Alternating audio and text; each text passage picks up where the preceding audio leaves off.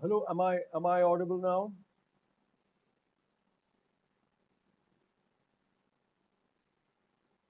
Okay, good evening. Am I audible?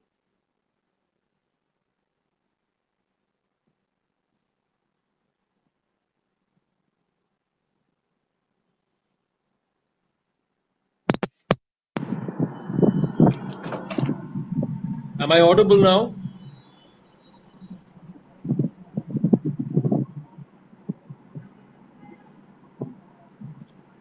Hello. Great. So I'm getting information that both the visual as well as the audio seems to be working. So it's just about a couple of minutes past 6. I think almost good time for today's sessions to start. So namaskar and good evening, everyone.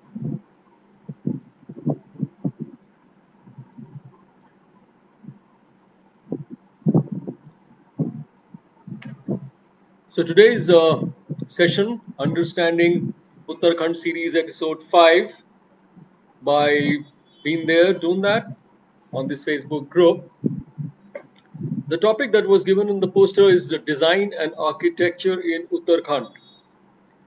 What I would like to add to that it will be a short peek into the vernacular architecture of Uttarakhand. The reason why I say that it's a small peep is simply because Uttarakhand is a large area and it has many different kinds of regions. And whatever little I could see, I did find that there were quite a few differences that were there. And until and unless one goes into the details of each and every bit and every part of Uttarakhand, it will be incorrect to say that the presentation being made here is for the entire of Uttarakhand. So it's just about a glimpse, maybe. My name is Tapan Chakravarty. I'm a trained architect, urban designer, and an educator. I've had the good fortune to spend some time in Uttarakhand on and off, trying to figure out or trying to see, firstly, enjoy that place, but also understand, because professionally being an architect, something about the architecture. Before we begin, there were a few things that I would like to sort of mention here. Thank you all for being here today, and thank you for having me here today. This presentation is going to be a screen share of a set of PPT slides, quite a few of them. I thought if I'm talking about architecture or anything related to that, it's more important that you see the pictures and the drawings or the diagrams than you would see me. So as a presenter, throughout this session, right till the end, including discussions and question answers or whatever, I'll just remain with you vocally, but I will not be visible to you. I'm sure you will not miss much. In these days of lockdown with a no barber look, it's better to be behind the scenes than to be, I guess, in front. So please concentrate on the screen itself, uh, and please hear my whatever I have to sort of speak on the slides. If you find that the voice cracks here and then, now and then, please excuse, because the Wi-Fi connections nowadays and the bandwidths definitely are not very, very flattering. So here goes the first basic slide. I'll start by talking about my own love affair with the hills. I don't know exactly when it happened, but sometime somewhere I did fall in love with hills and its architecture. I probably began my journey from Himachal. I remember my master's final year project was in Himachal to do with a city, an old city called Chamba. And then for the next few years, I kept going to Himachal Pradesh with my students. I started teaching a little early in my life. And slowly and gradually, I moved into Uttarakhand, a fantastic place. I guess It suited me well. I was born and brought up in Lucknow. Genetically, I am from Bengal. And then after finishing my schooling from Lucknow, I moved to Delhi. So all my life, I was basically a plains person, both genetically as well as by habit. Far away from the hills, far away from the sea. But Uttarakhand at that time was still a part of Uttar Pradesh. So there was some linkage. I am not very fascinated by the sea. I'm a little worried about water. I can't swim. And I always felt that maybe it will be easier for me to handle an earthquake than a cyclone. And so I was there in the hills. Uttarakhand being at that time, or Uttarakhand at that time being part of Uttar Pradesh, they were familiar faces. The language was familiar to me. And I moved into it. But it wasn't something that I did it deliberately. I think certain things just happened. It's supposed to be, I mean, I do believe in destiny. So I was first, my first encounter with Uttarakhand was in 1991 winters. We were looking for a place where we could go for a study trip with my students. And for some reason, we chanced upon Jageshwar Dham. So we had this group of students, architecture students. They have a mandatory study trip every year in the first 3 years at least. So these group of students from School of Planning and Architecture, we landed up in January, in the month of January, didn't know it will snow. Most of us didn't even know how to handle snow. But when we reached there, we found the entire Jageshwar Dham covered with a blanket white. I don't have all the photographs here with me because of the lockdown. I have restricted accessibility. But on the right, I do have a couple of photographs where you can see students in the middle of the snow. The top right photograph shows a little trek that we had from the lower Jageshwar, that is the Chaurasi area, up to the older or the Vriddh Jageshwar. And this is where my journey in Uttarakhand began. My very next year itself, 91 to 92, hardly any gap. And destiny pushed me into this contradiction between old and new theory. I went to old theory because I got engaged in the resettlement scheme planning of the new theory. So the photograph on the left top, you can see is the old theory town, which is no more visible, but I did spend some time in that place. The new theory that you can see lower left, it's a photograph that I myself have taken simply because on the left corner is a building where I have done the major architectural design. You've seen those photographs here now on the right. The lower three photographs are from that building. It's a government ITI. And the top upper one is of the Garhwal University, which is there at Badshahid Hall, where I had a major role to play. I'm putting these photographs out here not because I would like to show that that's the way hill architecture should be. In fact, now when I look back, I actually stand there and say, well, did I do a right thing? Most of us who were trained architects, urban designers, whatever you can call us, we had no clue. We had no clue what hill architecture was all about. And it is that which has bothered me till now.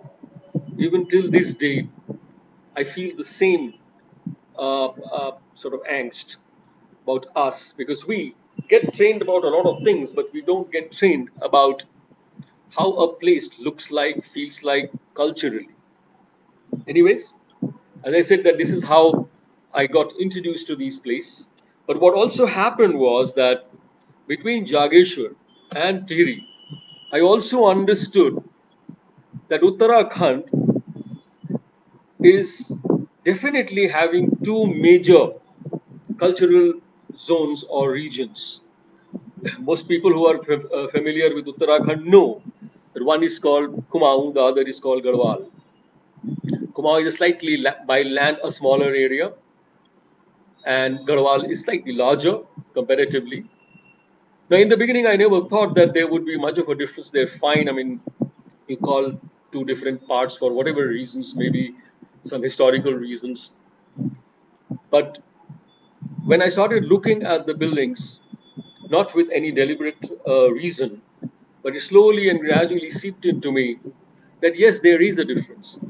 And in my today's presentation, I will try my level best to bring that little difference in front of you to see how the rural architecture, where we see the actual place, that's the vernacular of that area, how the rural vernacular of the Kumaon area and the rural vernacular of Garhwal area, though they have similarities, but what's distinctly different, and you can actually differentiate them. It's another matter that it also depends on which part of the mountain or the hill you are. So the lower reaches have a slightly different way of looking at a building. In the higher reaches, it becomes much more rugged. So when you are further away from cities and the plains, the architecture is much more rugged. And when you are closer to the other plains cities, Dehradoons and many other UP, Punjab, Haryana, Delhi, you find that there is a certain finesse in the workmanship. So these regional differences, which I call the regional culture, eventually seeps into the building itself, and I started using this term called culture of building. Culture of building, not just building as a noun, but building also as a verb. The way you build, so the culture of building itself, and that is visible in vernacular architecture, which has since fascinated me, and I still sort of try and wade my way through to understand vernacular architecture, especially of the hill areas of the Himalayas. I got a good opportunity, again, as I said, destiny, because I went into education, and because architecture education mandates that the students must go out of their institute's city or town and go to other areas to basically get some experience or exposure of how architecture is in other parts. So that gave me an opportunity to participate in study tours as many times as I could and go to these places. And I started going to Uttarakhand very often. That does not mean that I haven't been to other places. I've been to places in Rajasthan, but mostly, if you look at it, I did go to Uttarakhand time and again and again and again. Especially when I was in an institute called TVB School of Habitat Studies, where there was a specific program called Related Studies Program, in which students of different classes would come together and go and travel to places which were proposed by their teachers. So when I used to propose trips to Uttarakhand, I would always get a decent group of first years, second years, third years, fourth years, even fifth years at times, and we could go for a 10-15 day trip into the hills during the vacations, both winters as well as summers, and that helped me gather a lot of experience of these places. You can see some of the photographs. The students have been working very hard. For them, it's a learning process of how to survey an area architecturally, how to document an area architecturally, and that's why I write these few things on the left hand side of the screen. If you look, that most of these studies, especially in rural areas, talk about materials. In a hilly area, it talks about landforms, about construction techniques, how the roof has been constructed, how the walls have been constructed, what kind of joinery has happened. We talk about earthquakes, what kind of earthquake measures have been taken up, and we talk about climate, cold, warm, बर्फ पड़ता है कि नहीं, बारिश होती है कि नहीं, and a lot of documentation. So we make a lot of drawings, and I would like to sort of witness it here. If you look at the three pictures on the left hand side, we're talking a lot about construction, material, and earthquake. And I think many of you are familiar with this kind of a construction technique that is followed in the hills, especially in Uttarakhand, when we are talking about these Katkuna types. Yes, there are other types also, like the G-wall construction. On the right hand side, you see the kind of documentation. The top right uh, drawing, well, very small here right now. It's an entire documented drawing by the students of a full village, which every tree, every dwelling unit, everything marked good, accurately, and well. The middle one, you can see very detailed construction drawing. How does everything fit together? And lastly, in the right bottom, you will see a monographic publications where we actually showcase these kinds of works. It's a lot of dedicated hard work, but it's very dedicated academic work. I don't know if by the end of it, most of our students really get a hang of what building is all about, say in this case, what Uttarakhand is all about. They do their work, they get their marks, and they move on because next semester they have something else to document, something else to do. But it does expose them to a lot of new ways of looking at buildings.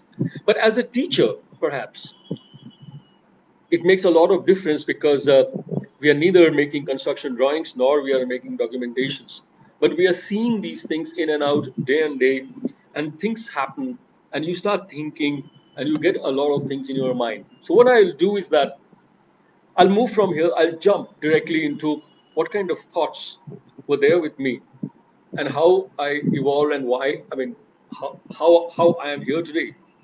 So let's begin with Kumaon because that's where I started. Remember Jageshwar? That was my first thing, 1991. And after that, I went to Jageshwar.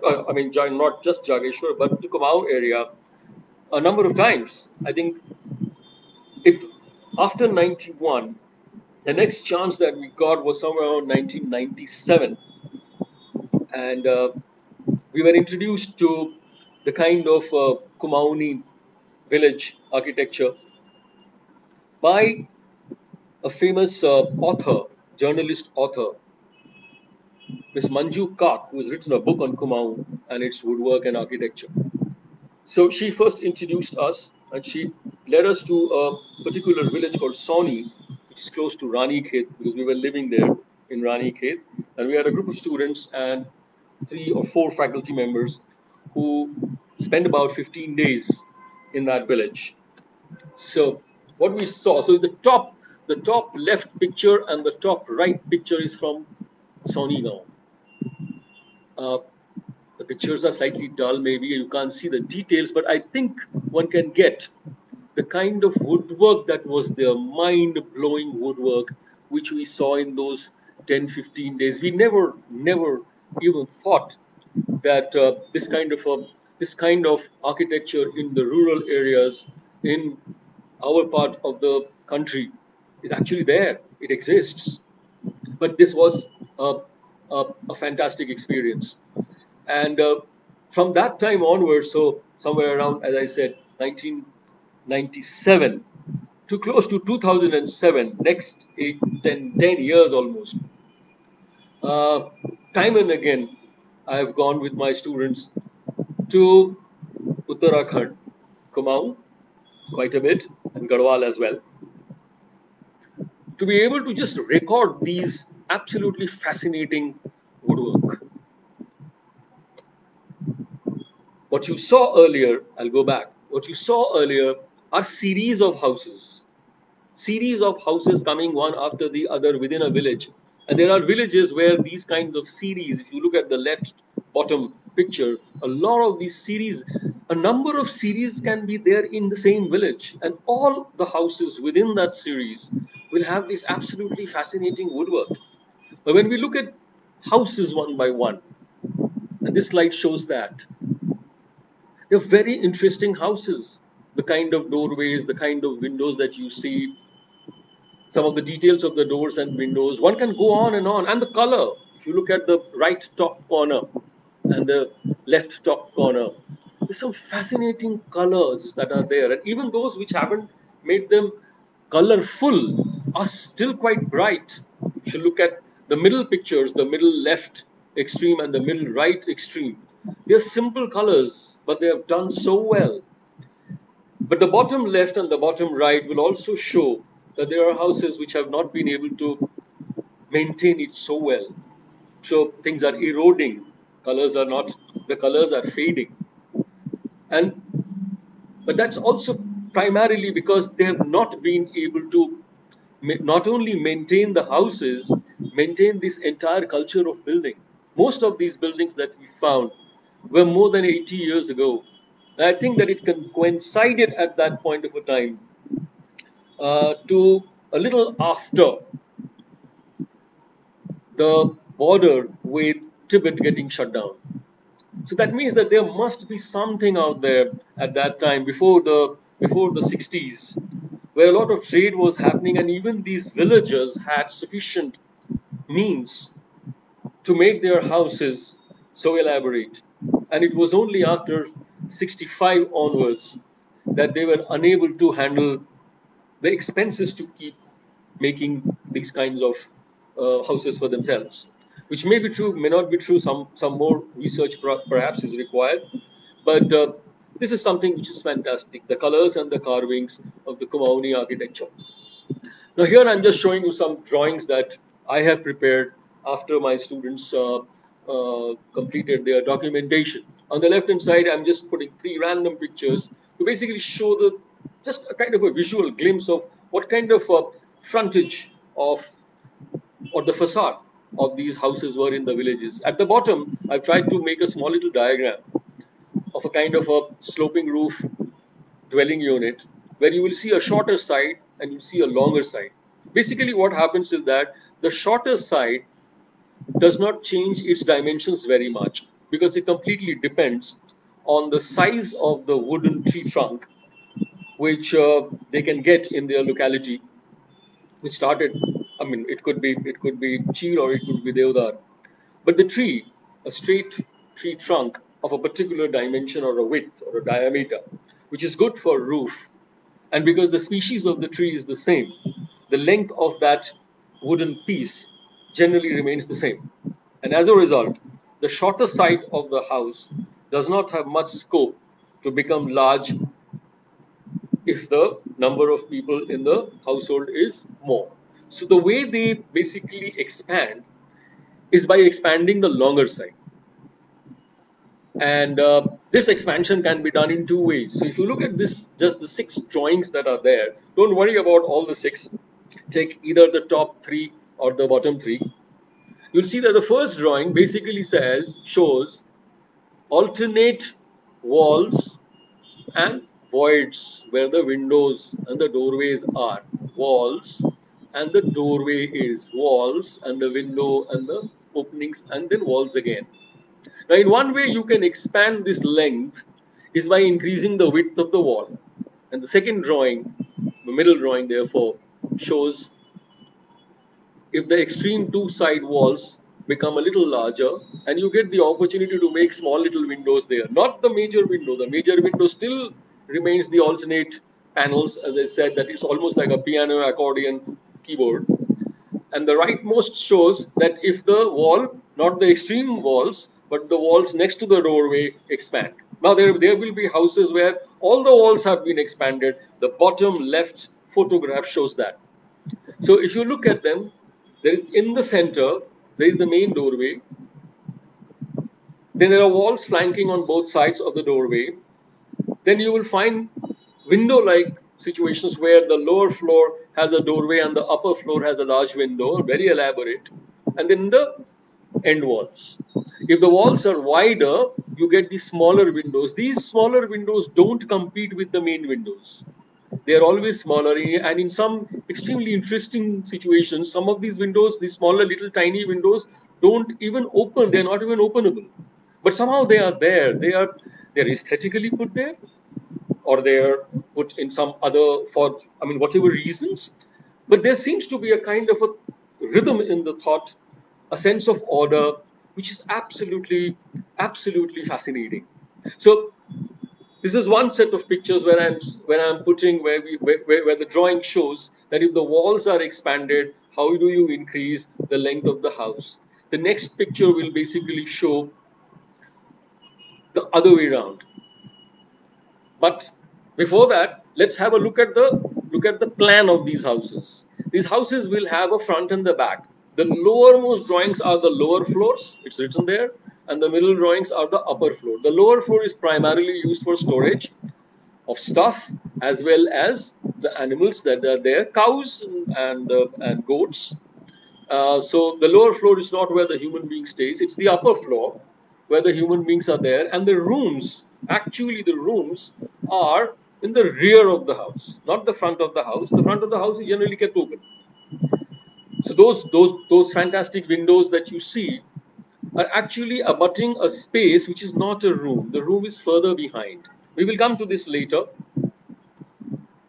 This drawing basically shows that on the second way of expanding the length of the houses, where the walls can remain more or less narrow and same, but it is the void area which starts increasing.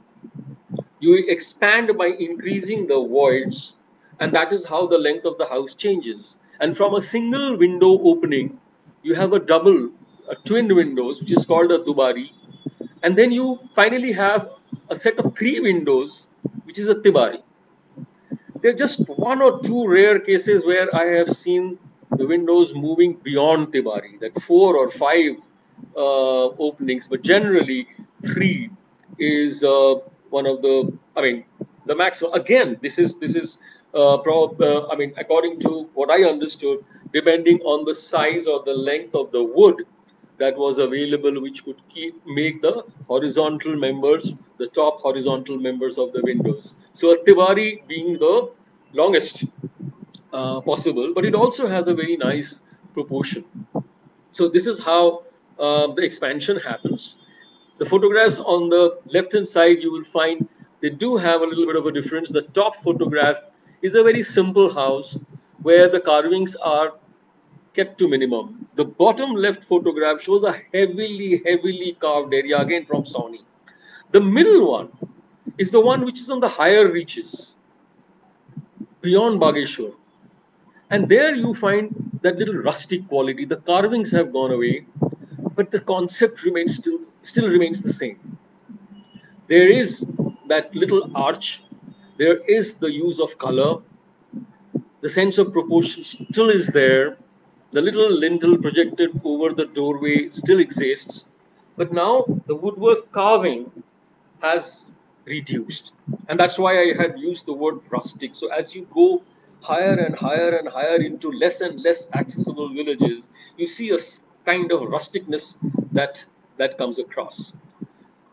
Again, in the same, the plan drawing remains very similar, except that instead of the walls expanding, you can see on the upper floor the window openings have become larger, so minimal. We don't have to get too much into detail of this. And the next slide just basically shows variations, and something that you see a drawing right in the middle.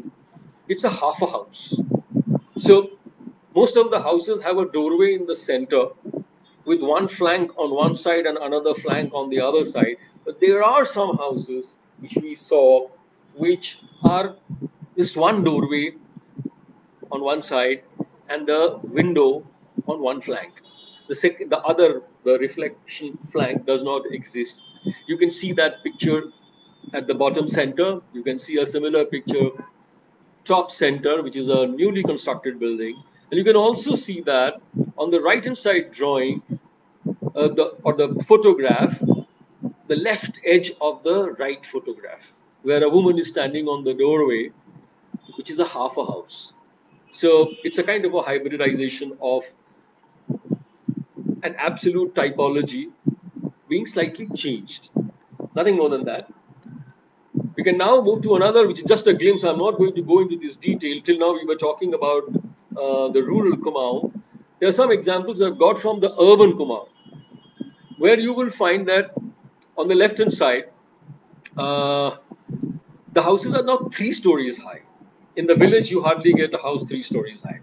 Now, somebody might say that, how come these are are they really urban? But they used to be urban, because if you look at the names, the top photograph comes from top left. Top left photograph comes from Dwara Hut.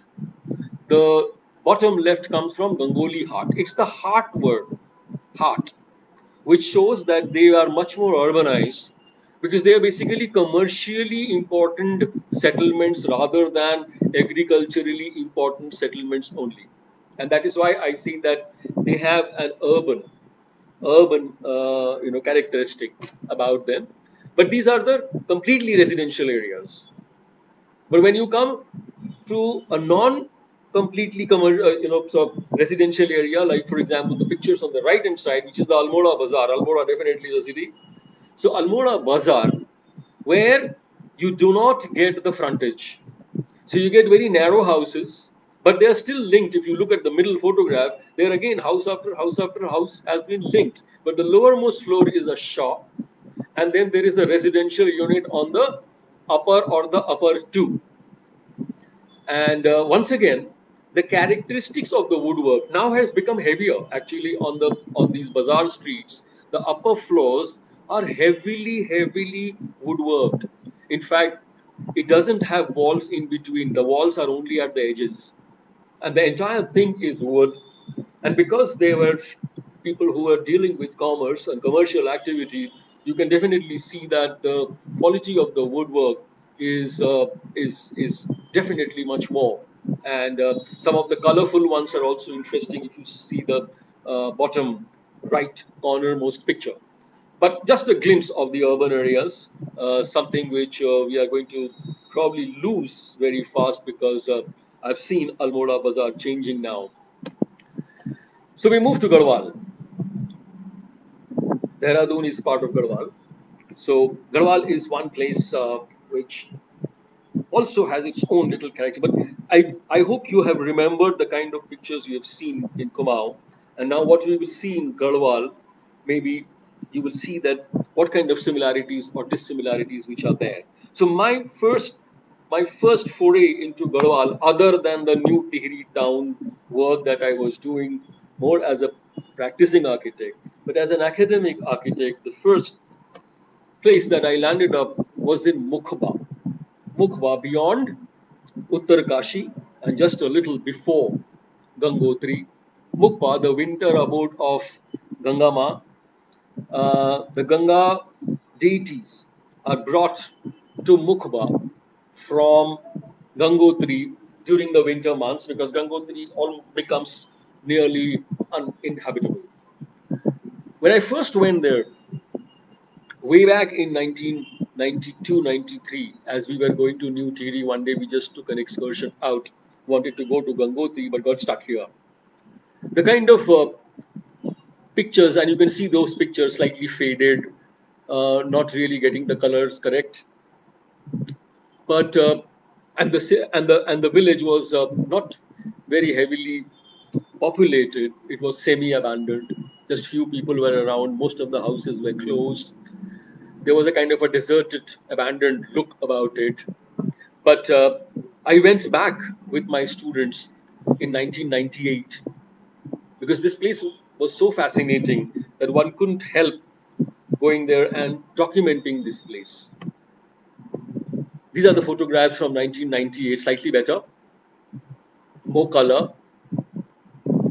But my God, I had never seen so much of wood, quantity of unadulterated wood. I call it unadulterated because due to lack of maintenance, the paint, etc., has probably peeled off. But what you see there is just wood, wood, and wood. For people like us from plains, this was mind-boggling. The entire facades of the houses, look at the left top corner. The entire three-story facade is just solid wood. Look at the columns. You will see the columns. Just look at the right bottom corner photograph and its bottom corner, right bottom corner. There is a small little column which is there in that picture. That column, the width of that column is probably as wide as me. It's like a human-sized trunk of a tree, one solid piece. If you look at the picture just above that, the middle pictures, in fact, both sides, left and right, the roof, they don't have stone tiles or anything. They are planks of wood. There's so much of wood. There's wood everywhere. It was delicious. So Mukba was my first, foray into Garhwal. Then we did come down. I went to Chamba. You have the photographs here on the left top corner and the right bottom corner are from Mana, the last village before the border with Tibet, China. So from Dehradun to Chammakhal, while on the way to New Delhi, right from there, right up to Mana and there Mukba, you see these kinds of places. We have been to these villages. You can see some of the pictures have our students sitting down and making drawings, taking measurements, documenting them. But here, I think I would also like you to have a look that though there are carvings, they're slightly lesser than that of Kumaon, but the front face or the facade of these dwelling units looks slightly different. It doesn't have that alternate wall and then a void and a wall and another void and a wall. It's slightly different. As we go and make the drawings, you see the top three drawings, which are the elevations. You'll find that the walls are there on the extreme two ends of the dwelling unit or the house. And in the middle, on the upper floor, there seems to be a series of columns, colonnades, sometimes arches, and it's open. It's a very veranda-ish. And as you increase the size of the house, you basically have, instead of 3 or 4 arches, you probably have 4 or 5 or 6 arches. Somewhere I have a photograph where there are some 10 or 12 arches, one after the other. It was a very long, long, long house. I didn't get a good picture of that, so I haven't put it here. But you have a staircase which is outside the house, unlike in Kumaon, where part of the staircase is inside the house. Here, the entire steps, they are very steep steps, and you directly go on top. But once again, the lower floor is basically storage, and a place where the animals can be sheltered. And it's the upper floor where you have the rooms, and the rooms again are at the rear of the house. So this is what I would call Garhwal. So now I'm going to take a few slides to basically deal with Garhwal and Kumaon together. Differences and similarities. I will not always say comparisons, but yeah, differences and similarities. They may be a little random, but something which might interest all of you. Kumaon typology on the top, if you see the left side top picture. Garhwal typology is the bottom left side picture, and you can see the kind of differences and the kind of drawings that I have made. The upper two drawings are the Kumaoni front face of the houses, and the bottom is the Garhwali houses and their front face. So this is the kind of differences which are there. What is interesting is the rooms being at the rear of the house. This front area is actually the veranda. Now in Garhwali architecture, the veranda is absolutely clear. It's demarcated. That pale yellow, I hope you can see the color on the screen. The pale yellow bottom three sort of drawings are basically the Garhwali thing in front. In the middle, you have this place where people can sit and do their work, and the sun comes in. On the other hand, in the Kumaoni architecture, the reason why there are these large windows, maybe 1 or 2 or even 3, is basically the space right behind it is actually used like a veranda. People just sit there on the floor, do things, all kinds of things, multi-purpose. This is not an area where people actually store their goods or clothes or their beds. Nothing. This is a free fall area where children can be there, where elders can be there at different parts, different times of the day or the evening or the morning. But both of them, what I have never been able to understand fully, I'm sure there are answers, but whenever I've asked the local people there, they said, "Hum to aisa hi manate hain. This is how it is." But why? What I wanted to understand was that why is the Garhwal areas this veranda space is so much more open and exposed to the environment, and while in the Kumaon area this is not so open, not so directly linked with the outside. Though there is a connection, but that connection has a control. You can actually shut those windows because there are shutters there. while there are no shutters principally in this Garhwali form. So, but my problem was that when I used to go to Kumaon and ask कि आपका मकान गढ़वाल से different क्या है, they won't understand Garhwal से different है कि नहीं. And if I said आप ऐसा क्यों बनाते हैं, so हम तो जी ऐसे ही बनाते हैं. The same thing happened with Garhwal. They don't know how the Kumaon architecture is because they don't understand. They don't study that. Like I, coming from a completely as an outsider, I'm studying them. We're not studying them. They're simply saying that Garhwal में तो हम ऐसे ही बनाते हैं. So I could never really get a clear answer from the users of the house why they are different. But there is a difference, and I'm sure that has got to do with both climatic and social issues. There is a high possibility it has got to do with some sense of security and some sense of probably the way the sun and probably the wind moves. So I think there will be answers there. I still haven't got those answers. I'm sure there might be people right now in this group today who will have the answers, and if somebody has it will be fantastic if they can share those thoughts with us. The other thing that I found interesting while I was working in Garhwal was also that now if you look at the little diagram that I've drawn at the bottom, you have seen this diagram before, shorter side and the longer side. The shorter side, which has got a triangular top, is also called the gable end. And the longer side, which has got the slope or the gutter of the sloping roof, is that edge of the sloping roof is called the eaves end. So I call it the eaves side and the gable side. Now what I found was that most of the dwelling units or houses that we find in rural areas in entire Uttarakhand primarily have their openings in the longer side or the eaves end. The left picture in the middle, the left side picture, is a typical picture. You enter from that side. There are hardly many examples where you enter in the gable side, which is the shorter side. Now, if you see one house on the right photograph, the slightly yellowish colored house, they do have openings there, but that opening is still not the main door. It's a side door. It's a side window. The veranda on the side, and it's the side of the house. It's not really the front of the house.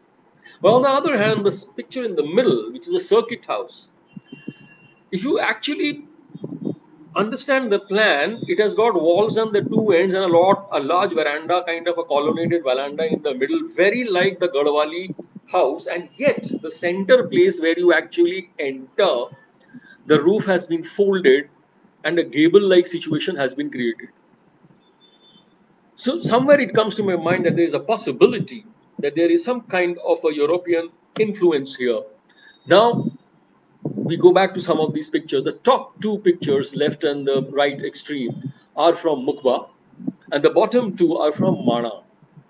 The bottom right is now a locked up house, which is the Mana checkpost. So before they would cross over to Tibet, you had to basically register yourself in this Mana checkpost. What is fascinating in that village Mana was that there was an exact replica of that house left bottom corner, but more vernacular.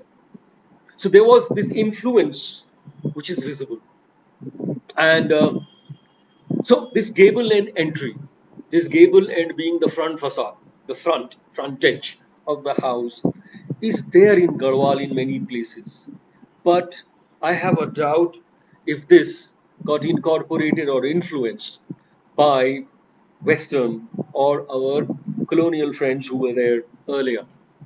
And not only this gable end, this gable also has a projected veranda. So if you look at my diagram, I put a little dark blue or a kind of a purplish little flat projecting out of the gable.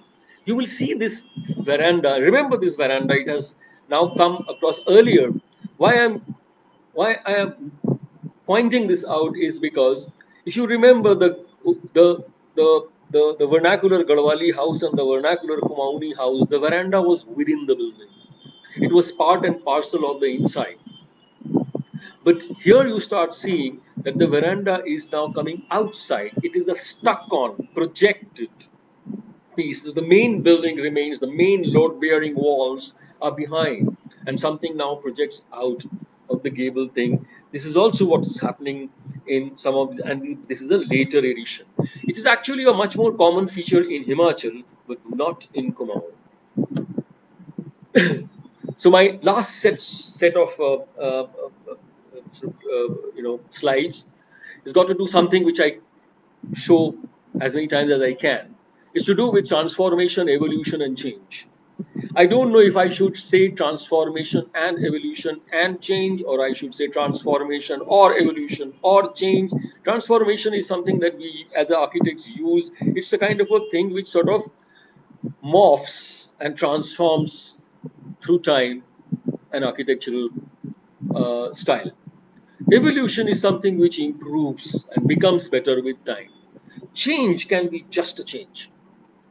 Something moves out and something comes in. The picture that I have here is from Mukhba, where I'm very lucky to have 3 stages of Mukhba houses or construction in one shot. The furthest picture is the old one where there was a lot of wood, as I said, unadulterated wood. The middle picture, slightly yellowish looking, you see a projected balcony, and the wood has become thinner. It has become more of a lighter construction systems, and there is a roof which is probably metal. And then the most front one is a completely set cast in situ RCC structure coming up. We still don't know what it's going to be because just the columns are there, and so the walls, you don't need the walls. The walls are like a filler. So this is what happens. There's a picture from Mana, and you can see that there is this the earliest is the timber slat roofing. Then comes the slate tile roofing. Eventually, you will see the GI sheet, that is the galvanized iron corrugated sheet roofing. And of course, the RCC slab roofing, which is now the in thing. Now, should the RCC slab be flat? Generally, it is flat. But if you remember some of the pictures that I had shown you from New Delhi, we had tried to make sloping roofs, very gentle slopes, but sloping roofs with RCC. But in the villages, I have not seen sloping roofs with RCC very much until and unless they are constructing something like a temple. So even in Mukhwa, the new Gangaji Ka temple is made out of concrete and definitely doesn't have a flat roof, does have a shikhara kind of a thing on top, very disproportionate, but it's there. The next side is something again which I show to a lot of people. It's very close to my heart. I don't know. I feel very bad about it. The 2 right pictures, the top and the bottom, is from the same place, Chageshwar. First time when I went there in 1991, I took that photograph. You can see some snow there, no? I told you that I reached there when it was snowing. And later on, 10 years later, 2001 or something around that time, 2001, 2005, it is the same place. You can understand it is the same photograph because the right-hand side house still remains the same in both the pictures. It is the middle and the left, which was actually incredibly vernacular, wood, typical Kumaoni, Jageshwari architecture, has now given way to what is called modern. And here, again, you will see what has happened to the veranda. The veranda in the middle has become like any plains house, where from the driveway you have a small little so-called veranda to step up to. And in the left one, you see a projection, which is there. So this is what has happened to, and this is what is happening around in the hills. I'll show you some more pictures if you look at it. So the top left picture is what I say is that somebody has replaced. So an older house was simply pulled down and a newer house has come, and that's the way it looks like. The bottom one is like a renouncing, where the left house, the left blue doors and windows, that house is there, but is no more used. So this pinkish colored house has been now built. So the people have moved into this new house for some reason, but they have not been able to break down the older house sentiment, emotional, or maybe the elderly in the house are still there, and they say "Khabardar, usko nahi todna." So it is still there, but nobody actually uses it. The middle one is a very interesting one. If you see the picture, that the older house, you rip off the sloping roof, you put a flat RCC slab, simply because you can make a floor on top, and once again, it is the projected balcony or the veranda. So these are the changes which are happening. So therefore, I put that question mark in front of transformation, evolution, or change. I don't have an answer. I really don't know. Is it transformation? Is it evolution? Or is it change? Uh, but these are there. These are things which one can note. This is from Jageshwar, and here you can see the center picture is the entire thing. The left part of the center picture is blown up on the top, and the right part of the center picture is blown up on the right. And you can see that in both the cases, the uppermost and the lowermost picture, the right hand sides of it are the older houses, and the left side of it are the newer houses.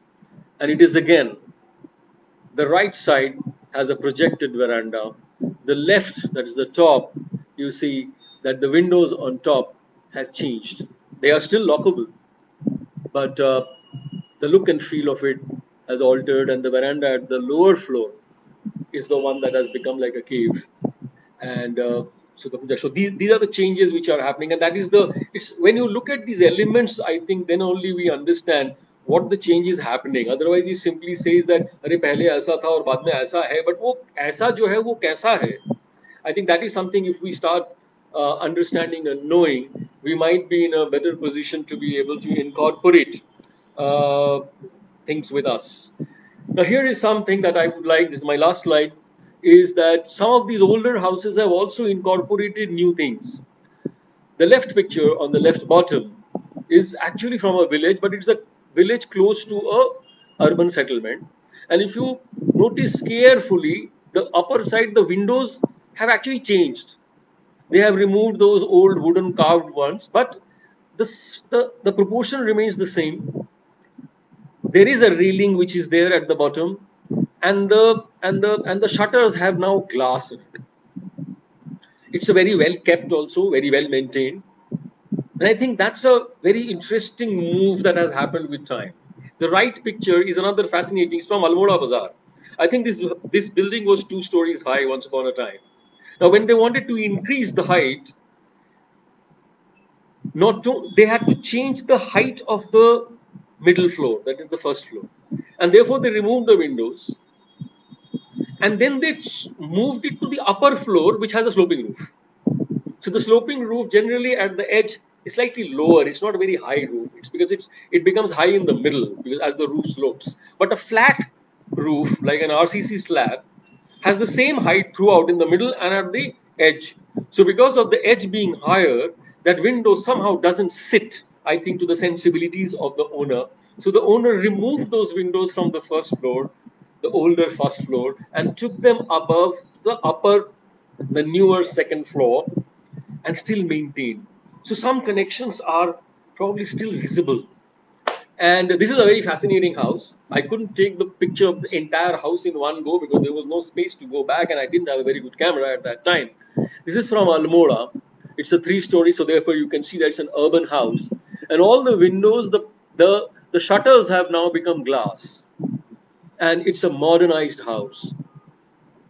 It's a modern house from inside and a traditional house from outside, or some kind of a nice sort of mix which has happened. And the proud owner stood in front of the doorway and says, "Aap picture le sakte hain." And we went there with some reference with somebody. I was there with some persons from the UNDP while I was working in the Garhwal area. And this I found was fascinating. So the older facades are not really outdated. They can remain. They can stay. The carving. Look at the center picture. All the glass panes, and yet the carvings are there.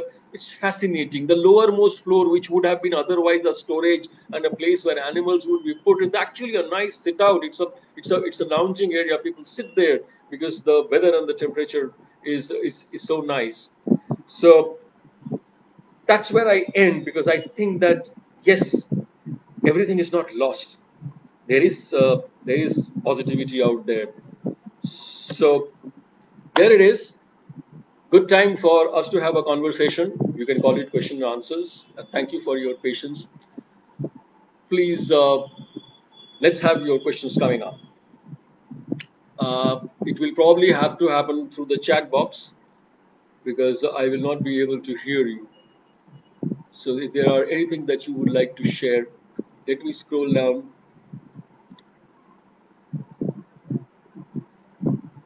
Lokesh had said, okay, so everything is loud and clear. So I'm scrolling down.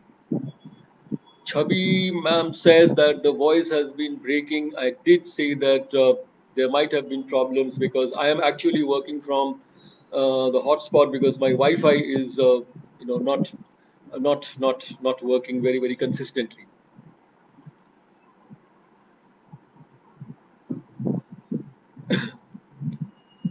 So message says broadcast stream is all right on my phone. There is one question here from Akshay Agarwal saying, please explain earthquake resistance capabilities of these houses and the techniques used.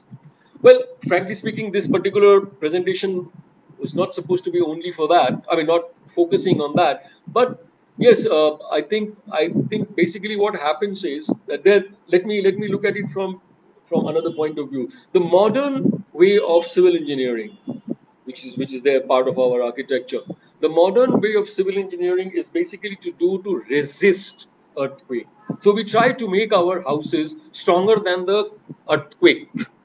So if we generally find that in an area the historically the earthquakes were within 5 Richter scale, we would like to make a building which can withstand 6.5.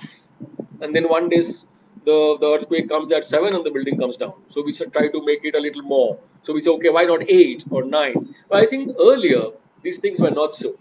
Earlier, the construction was not to strengthen the building, but being able to allow the building to take the vibration of the earthquake. In fact, something very fascinating happened in Mukba. In 1991, when I first went to Mukba and I was loitering around in that village, I actually chanced upon a house, 3-story house, which was slightly tilted. So I was standing in front and smiling, and when one of the villagers came and said, "क्या देख रहे हैं?" हमने कहा ये टेढ़ा है मकान. तो बोले हाँ कुछ सालों पहले एक अर्थक्वेक आया था वो उससे भूचाल से ये थोड़ा सा टेढ़ा हो गया. But it's staying there. It hasn't collapsed. People are living there. So in 1998, when I took my students to Mukhwa, I very proudly said, "Chalo chalo, तुम्हें Tower of Pisa यहीं दिखाते हैं."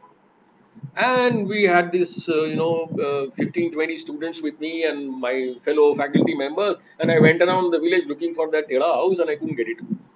So but I had a rough idea of the location, so I just roamed there, and then some people said, "आप कुछ ढूंढ रहे हैं क्या?" हमने कहा यार मैं यहाँ पर आया था कुछ सालों पहले और वहाँ पर ये एक बिल्डिंग एक मकान था तो थोड़ा टेढ़ा था.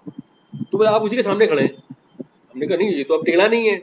वो नहीं, वो जो हरसिल वाला अर्थक्वेक आया था उत्तरकाशी हरसिल वाला पिछले 2-3 साल पहले, वो बिल्डिंग सीधी हो गई.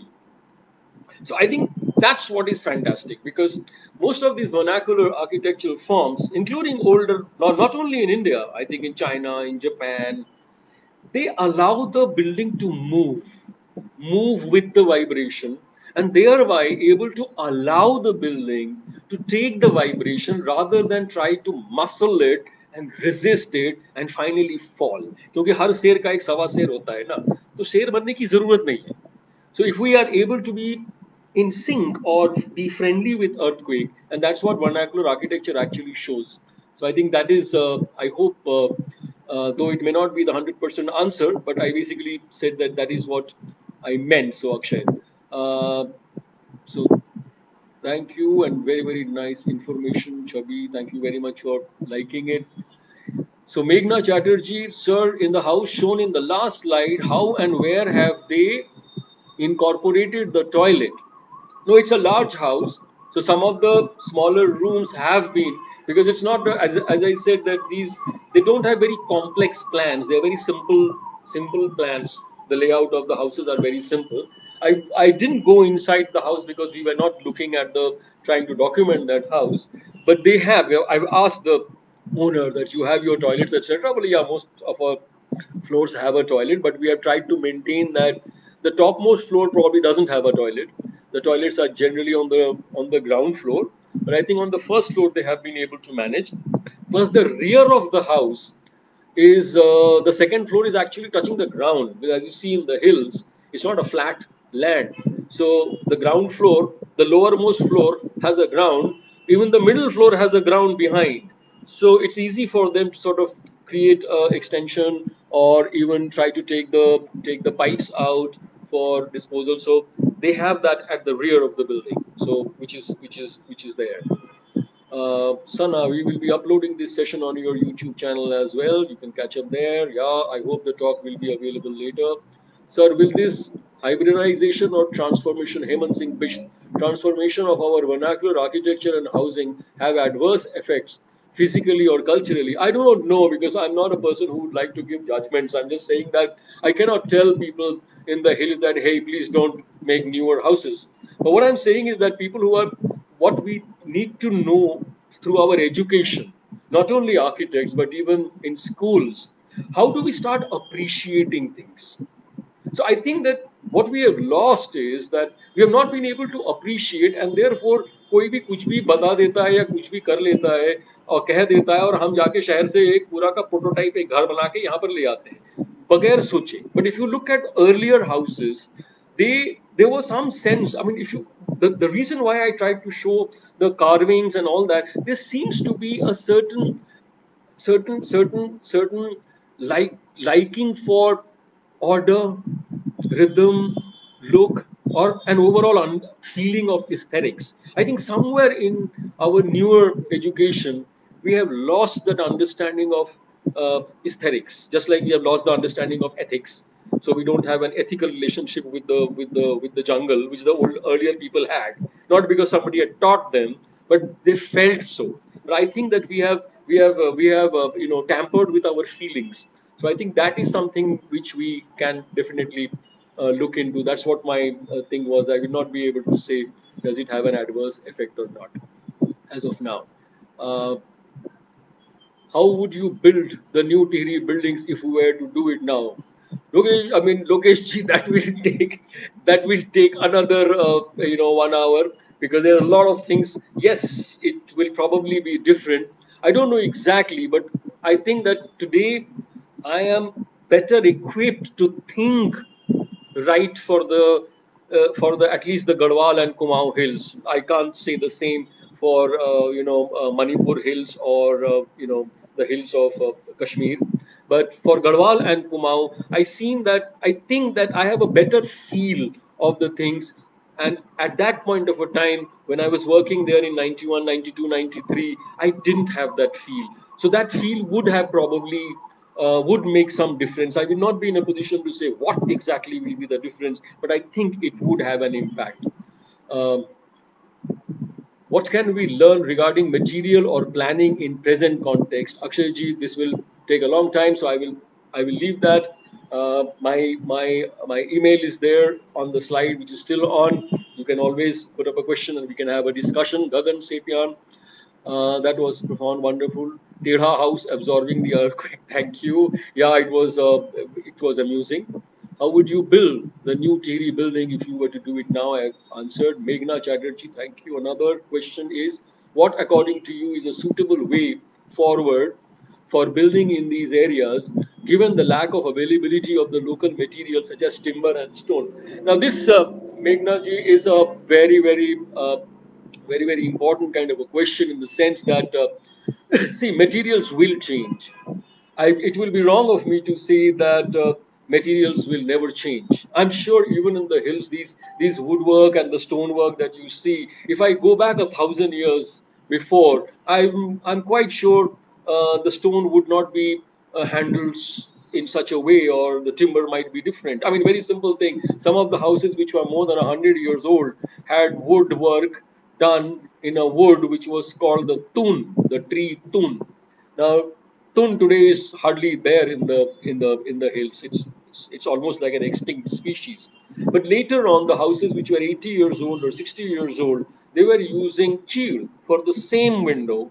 They were carving it the same way as they carved tun. It's a different matter that chilled has this lisa which comes out and slowly eats away, or sort of mixes with the carving, and the depth of the carving starts vanishing, or it starts crumbling. The carved surfaces do not remain the same, while the tomb carvings, even after 100 years, were visible. Materials will change. I think that we have to basically understand that just because the plains people needed wood, and therefore they started damaging the hills, the forests of the hills. It's unfair that the people of the hills are deprived of their wood. So I think it needs some kind of a management rather than these legal processes कि या तो पेड़ काटेंगे या तो नहीं काटेंगे. मतलब this either or situation, this black and white doesn't work.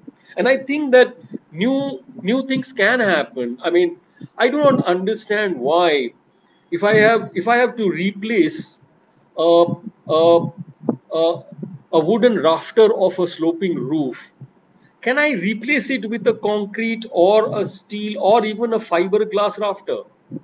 Rather than saying कि पूरा छाती उखाड़ दो, अब पूरा का पूरा आरसीसी से बनाओ. RCC does not have rafters, battens, nothing. The earlier system of construction was by assembly. People used to assemble an element 1, element 2, element 3, and bravo, the house is made. Today you have a cast, you make a formwork with shuttering and you pour concrete. Concrete is not a solid material in the beginning. It's a fluid material. You pour it like you pour a molten gold, or you pour bronze or whatever, or plaster of Paris, and then when it dries off, it becomes so. The construction system is different. We have to basically understand it's not the material. Materials can come and go. Materials can change. Material is with technology. Even the tools will change. But there is a sense of aesthetic that comes from a cultural, regional, environmental. I mean, food, roti सब जगह की अलग होती है, लेकिन test में फर्क होता है.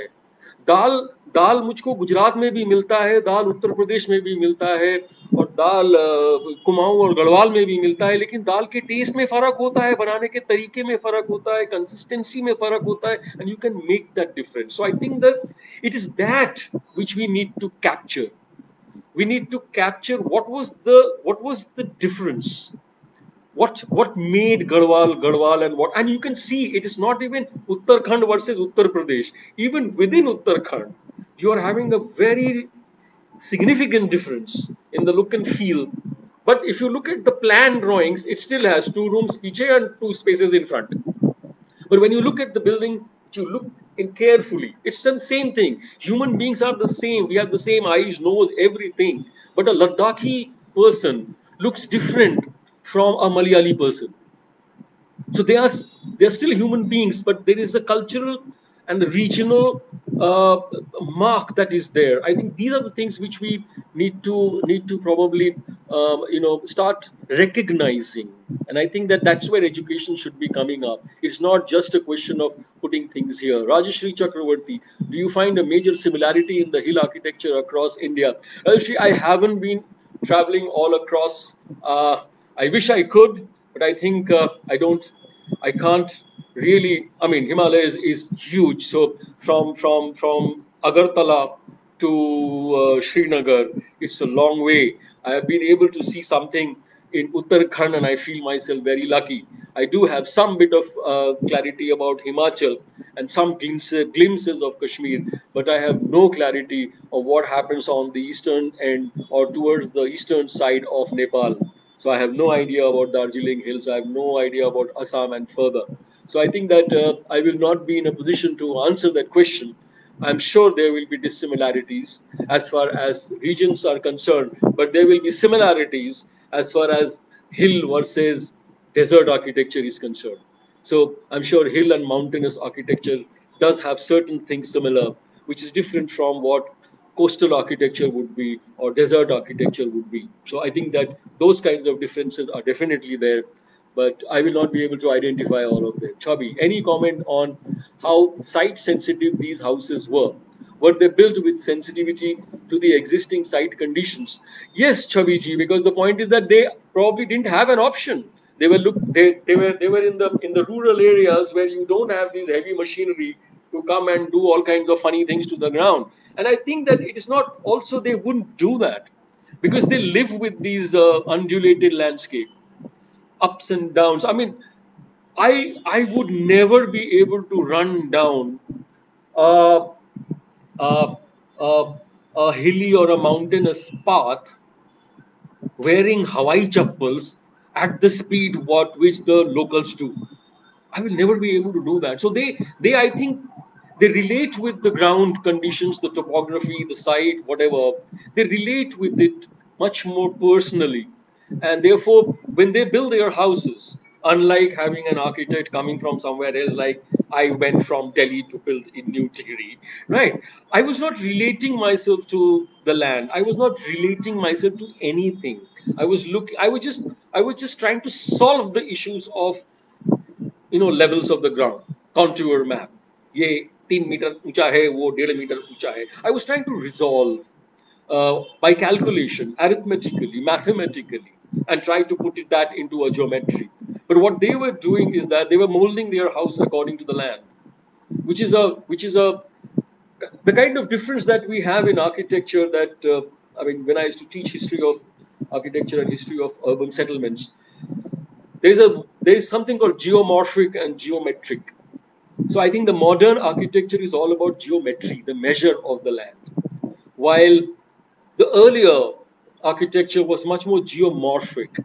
It used to morph itself with the ground. It used to mold itself with the ground. And I think that's how I think most of these houses I saw did well. And they sort of responded, I would say. They didn't solve things. They responded to the ground conditions pretty well, including how to take out rainwater, how to take out trapped water. These are not the houses which were blown away simply because of some rain has happened. Well, you can't survive a catastrophe like a landslide, but in the normal monsoon or rains, things will not. So I think that they do understand, and there is a certain kind of a stepped way of sort of disposing water. The kind of rooms that they do, they are not worried about staircases and steps and staircases. They're pretty familiar. I mean, at least I, as a plains person, my knees are not going to be as flexible as a hill person's is. So there it is. I think that we can spend another hour discussing, but I think that we are coming close to 7:15. We have overshot our time. So I would like to thank you all once again, and uh, like to sort of close the session now. I'm going to end the live video. So thank you very much, and have a great day, and have a great coming weekend, and stay safe. Thank you.